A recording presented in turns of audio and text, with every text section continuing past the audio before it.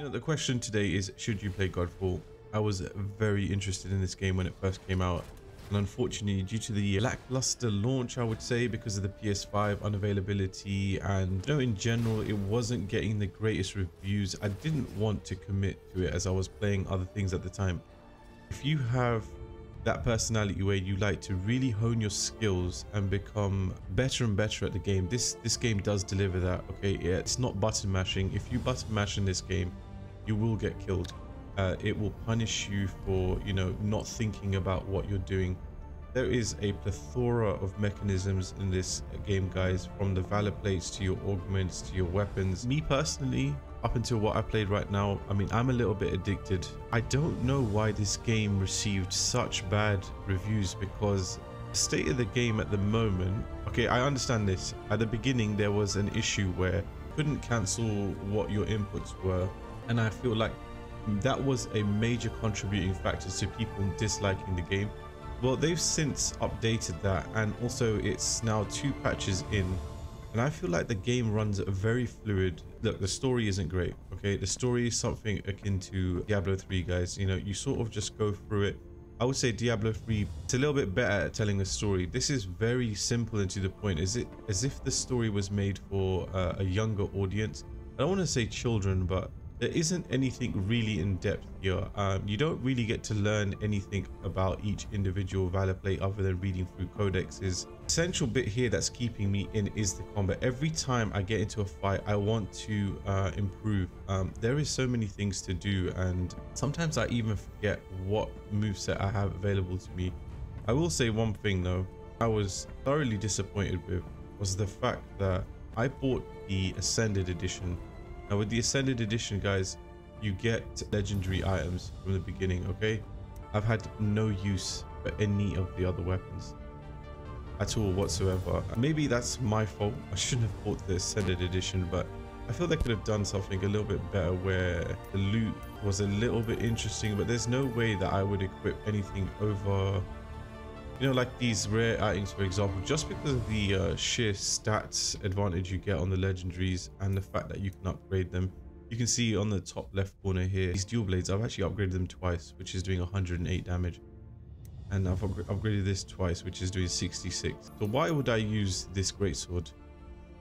Other than the small increase to DPS, because you can go ahead and upgrade this and get this up. So maybe that's just something that I'm struggling with at the moment. The loot has become boring for me. Okay, other than that, one system I really like in this game, guys, is the fact that you can respec your skills whenever you want. This tree here, you don't need to be timid about spending your points, because I can go ahead and literally wipe this entire thing and try a different playstyle. In terms of the story, okay, and what they actually have you do, you have different realms. You can see right now I've unlocked the Earth realm and I've unlocked the Water realm, okay? I'm assuming there's more to come. I don't know the full story, guys. Like I said, I'm at level 20.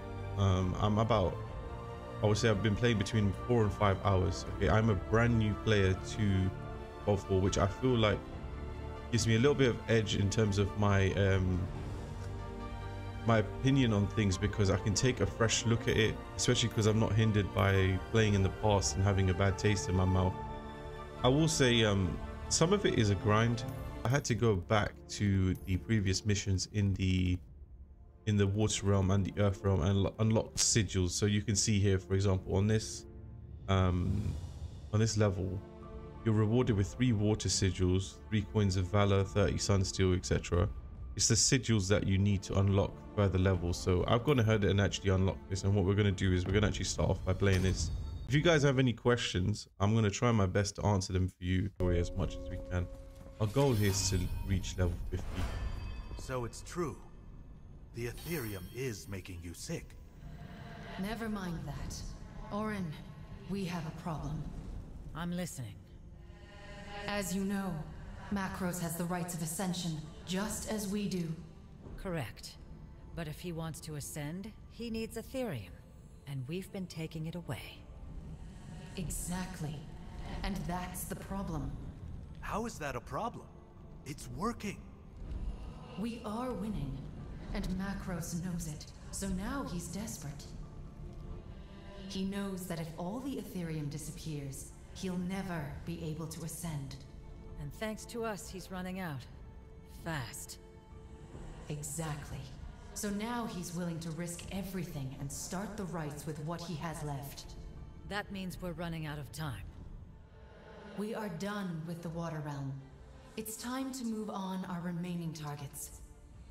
Greaves Sunsteel is next, followed by the Gildan Commander. Head to the central tower and rise to the Air Realm. Alright guys, so just there you saw a snippet of the story, right? And this is what I meant by it's either a very simplistic way of storytelling or it's aimed at a younger audience, because every dialogue seems to repeat what the last person said, and in a way where they really try and hammer home a basic point of what you need to do. I mean, this is probably the 4th or 5th time I've heard the Sanctum tell me that, you know, I need to go through every single commander one by one, and you know, at a point you start thinking, okay, I get it.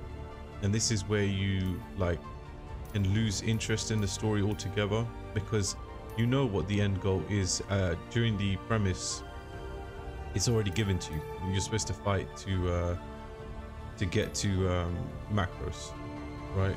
The story could be so much better, but I mean, guys, which game has a story? Destiny even suffered from the same thing, where the story was just, it seemed like it was aimed at children.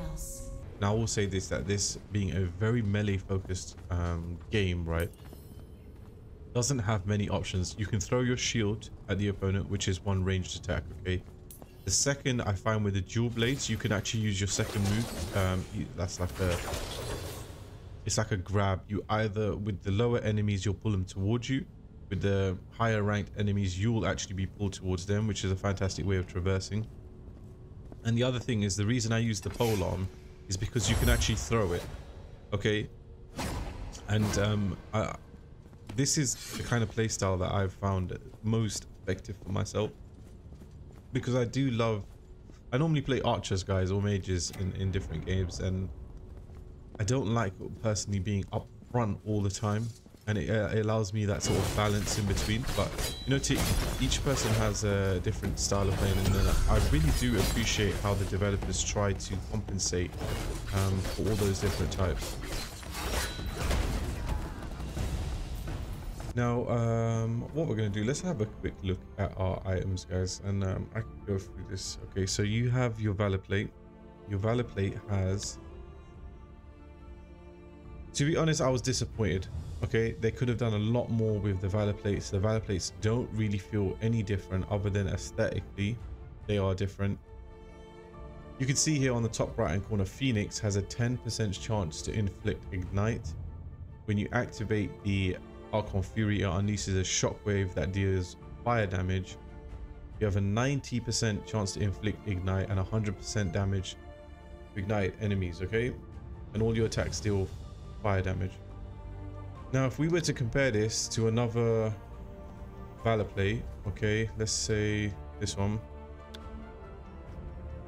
there's nothing different. It looks different, and then it has a different status effect, but you can see here it does exactly the same thing apart from summoning 3 physical sentinels, okay?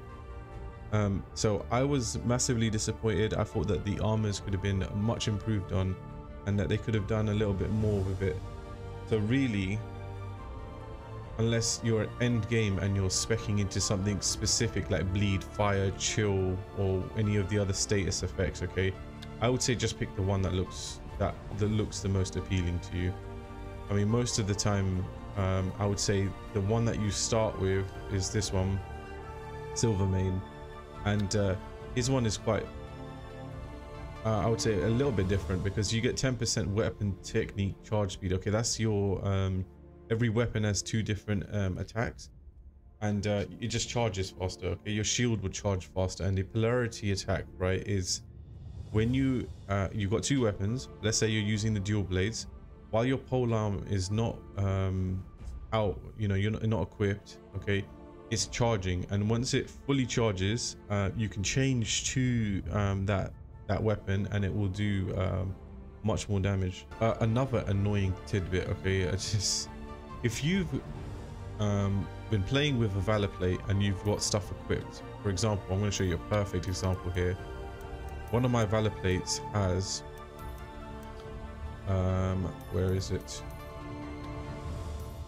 has this sword still equipped. Now I have to go to that Valour Plate, unequip this sword for me to be able to delete it, and it just becomes annoying because once you start moving over on different things, I believe some of my rings, like all of these are being worn by different Valour Plates. Okay, so I can't do it. I have to physically go to the Valour Plate and then change, you know, take them off and then delete these.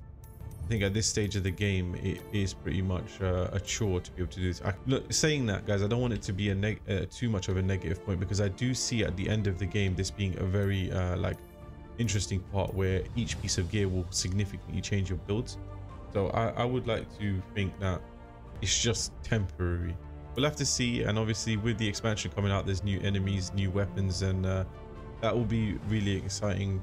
I will say I am going to play this game to the end. I'll probably grind this game.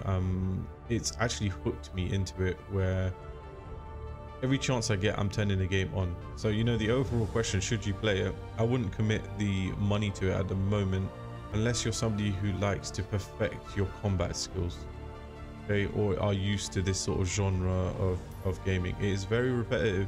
You are going to have to grind. And obviously the goal is to have an ultimate build where you're just running through very high level enemies. So this is gain the blessing of power whenever you inflict ignite. So this charm here, guys, the Phoenix I was using before, we saw that her innate ability was a 10% chance to inflict ignite. So this is something that would really work with her build. You know, her using this would be an advantage of using that specific Valour Plate. I would just like it if they gave abilities to the different Valour Plates, because in traditional RPGs, guys, you've got your classes and then you've got your weapons, okay, and each class has different attacks. For example, a mage has got a fireball or an ice shard or something along those lines.